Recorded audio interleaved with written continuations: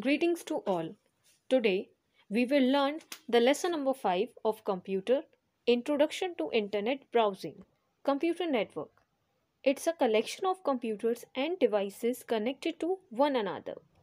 Now what is Internet? Internet is a combined collection of many interconnected computer networks throughout the world where people can exchange and share the information with one another. Next topic is World Wide Web, WWW, which is simply called as web. It's a shareable information system on the internet by which we can share and access the information throughout the internet. Now, the next is website. So what is a website? It's a location where the information is available on the web, as the website consists of many web pages. To use the internet services, we require an internet application where we can access the information.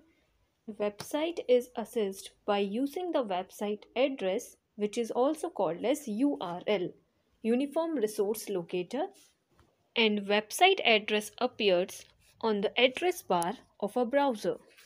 And some of the browsers are Google Chrome, Internet Explorer, Opera, Firefox, and Apple Safari. Now the next thing is hyperlink. So hyperlink is a mechanism by which a web page is linked to another web pages that are interrelated. So text and images can be the hyperlink. And whenever you are going to move your mouse cursor over the hyperlink, it can change into the shape of a hand. Next topic is bookmark, an option of saving the URL of a web page on a browser to visit it later.